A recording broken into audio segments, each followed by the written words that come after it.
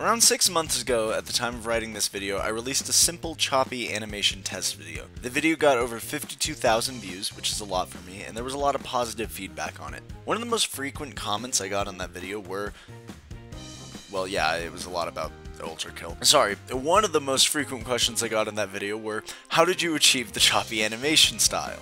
The following video will be a simple, not too in-depth tutorial to explain how to achieve choppy animation yourself in the software Blender.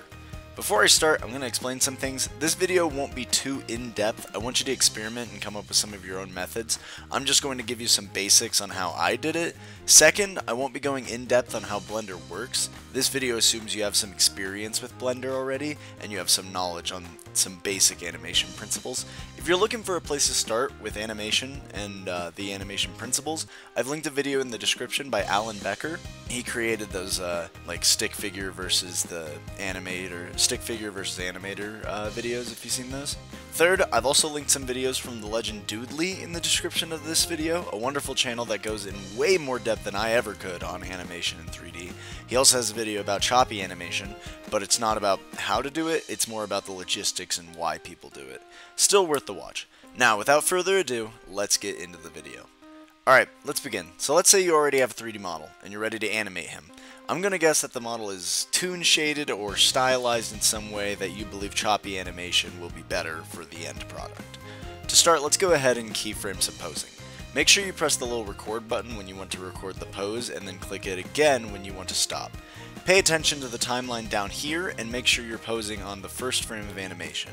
Begin by already having an idea of what you want the animation to look like when it's finished, and go ahead and create the first pose. This will be the starting pose of your scene. Second, what you do is basically feel out when you want the pose to change. So go ahead and make the final pose for the animation on that frame. There you go, you now have two keyframes where your animation starts and where it ends. If you go ahead and press the spacebar, you'll watch as the animation moves from one pose to another in the most bare bones way possible.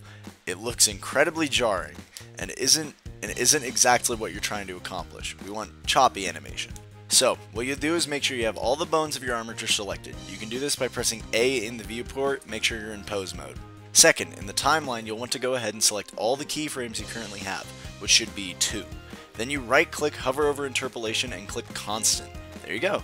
Now when you press space, you'll see that the animation snaps from one pose to the next. That's technically it, but we know that with the animation principles, this doesn't look good. So what we'll do now is add more keyframes. A couple frames before the final frame, I'll place an anticipation frame. The body of the character will go down and basically anticipate and be ready for the bringing of the thumbs up. There we go. That looks a little more smooth. That's the thing about choppy animation. We're trying to make it look smooth enough that it looks good, but we got to keep that choppy feel.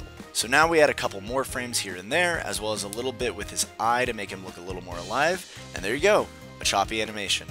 Now render it out, add some lighting to it. If you have a camera in your scene, it's important to not put choppy animation on the camera. You want that camera to be moving at a smooth 24 frames per second, while the character moves at a slower frame rate. Now you have it. Render it out and you're good to go with a nice solid animation. You want to know something really cool? Go ahead and hover over these keyframes again, and this time interpolate to linear. You'll notice the animation is smooth, not choppy, but it looks better than it did earlier. It's just a little bit unfinished. If you want to render out the animation at 24 frames per second and you want your character to be smooth, I basically just taught you the initial blocking out of animation. You start by blocking out what you want the character to do, and then you add in keyframes there to make it look smoother. Go ahead and add more keyframes, switch the interpolation to Bezier, go wild with it. If you want choppy animation, you don't have to do any of this, but if you're looking for a smoother outcome, I mean, you know it now. You pretty much know how to animate now. If you want to keep it choppy, go ahead. I'd recommend experimenting with it, but what you've achieved here was achieved very simply. If it was hard, it gets easier with practice. Just keep going at it. Go make something really cool.